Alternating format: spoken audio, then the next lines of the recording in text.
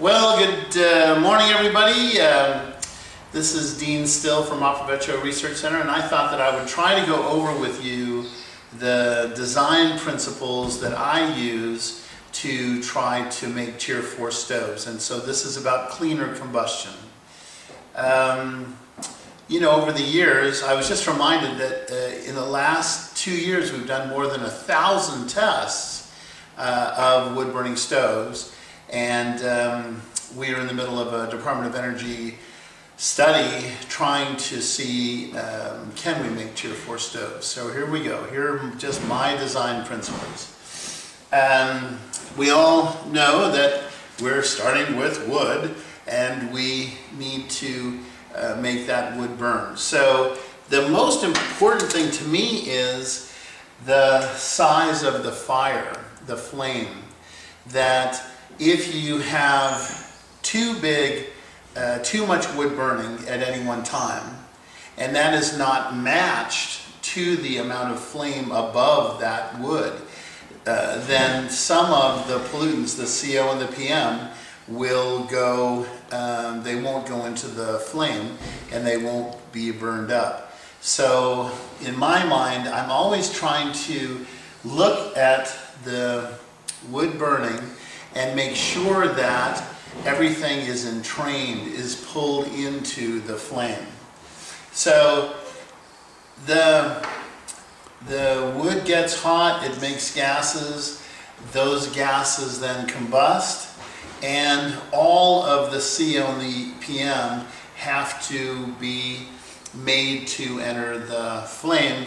And in a T-LUD, that's pretty easy to do because we can have the wood burning below and then the secondary air coming in through holes underneath a plate like this forces everything to beautifully combine together into a column of flame, and that column of flame obviously is then forcing all of the pollutants into the flame.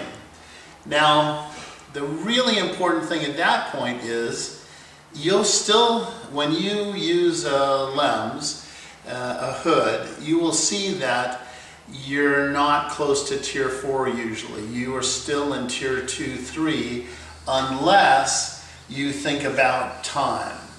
And so the time is extremely important. This, if you imagine in your mind's eye a column of flame, if you put the pot down too low, there hasn't been enough time for the CO and the PM to burn up in that flame.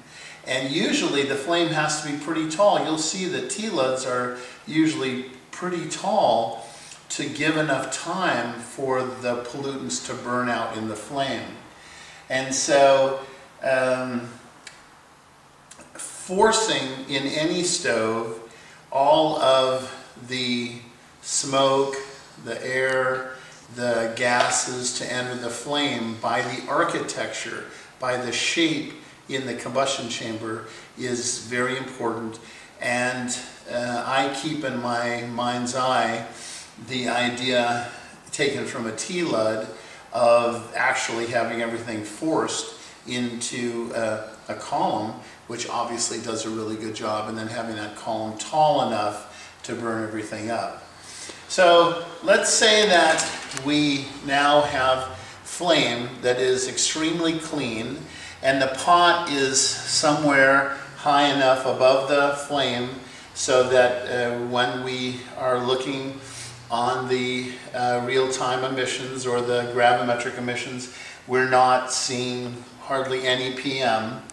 Well, then we have to get 45% thermal efficiency. And so, as I've said before, just the easiest rule of thumb is to use 2.5 kilowatts of firepower coupled to a 6 mm gap. And most any insulated stove will be able to then achieve over 45% thermal efficiency. But I also want to remind you that normal insulations are not great. I mean, even a lightweight clay, is really not insulation. You know, insulation is that pink stuff that you put in your walls. It's extremely light. And for a stove to be achieving at these very high levels, we need to use insulation that is as good as the stuff that we put in our walls in houses. Having heavier materials in a stove just does a lot of bad things at once. It lowers the temperatures of the gases, it robs heat from the pot, it lowers the temperature in the combustion chamber, and so, you know, if you want highest thermal efficiency, you're gonna find that you have to super insulate everywhere along the heat flow path. And then another thing that we need to pay attention to is this is a 24 centimeter in diameter pot. So yes, it's great. You have a big bottom to get all that heat transfer, and then you have the sides. But here's also what you have. You have a lot of surface area of the water, and as it's approaching boiling, more and more energy is going into making steam. So the larger the pot diameter, the more energy is going to go into making steam.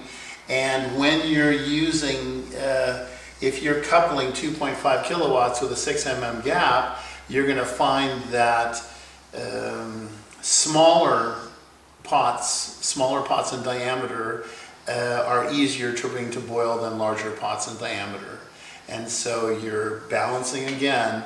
Yes, it's great that the bottom's big, but it's not so great that you're causing all that evaporation and it's harder to bring the water to boil.